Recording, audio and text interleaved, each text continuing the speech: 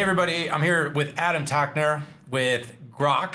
Adam, next week is your big Groq Day, and I just want to take a minute, jump on video with you, talking to the social communities, and share a little bit about why Groq Day is going to be an exciting day for everybody that loves tech, AI, semiconductors, and more.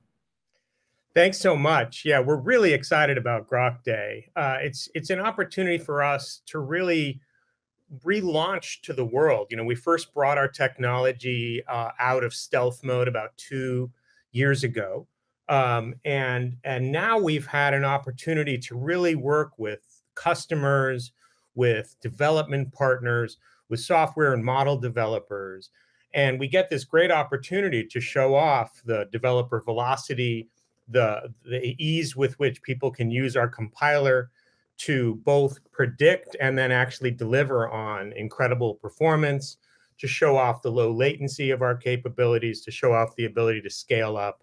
So it's a really exciting time inside the company. We've grown the team tremendously, and these guys have been busy. And it's really a great chance to just show off everything that's been going on at Groq.